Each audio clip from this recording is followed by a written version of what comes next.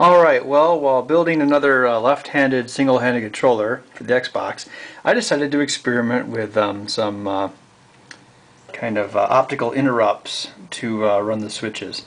Now, in all the Xbox 360 controllers, at least the wireless ones, for about the last 2 years are quite simple, unlike the old ones. There's a lead going to each button, like the A, B, C, D, whatever. Lead going to each button, and then when you push the button, it goes to ground. So each button is high, and then when you, or 3.3 volts, then when you push the button, it goes low, 0 volts. So I thought, could we replicate this with interrupt switch? And when we were at Games for Health, my ex-arch nemesis, Mark Barley, one of his friends, was there with muscular dystrophy, and he talked about an isolator. So what I did, because basically instead of having to push a button, you just move your finger, so it requires very little force. So what I did was I wired this up to the A button, and we have positive voltage coming in on this wire, 3.3 volts, which we get from the extension plug where the chat pad goes. And unfortunately on the newest controllers, that's always powered up, so that LED will be on even if the controller isn't, but whatever, we can put a switch on it or something.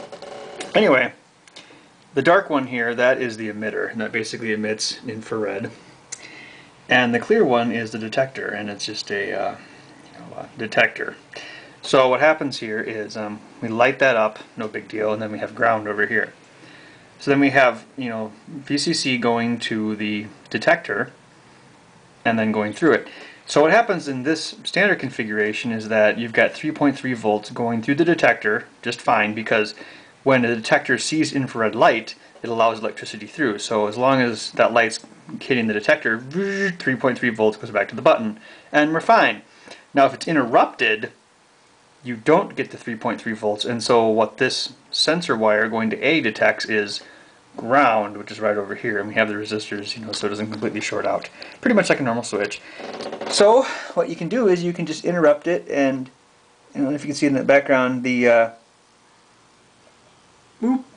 So yeah, hopefully maybe I can try to do a controller that basically just works with finger movement. That way, if someone didn't have very much strength in their hand, they could, at least play some simple games just by moving their finger back and forth, like left, right, A, B. So yeah, we'll see. But yeah, that's opto sensor hooked up to an Xbox 360 controller. Whee!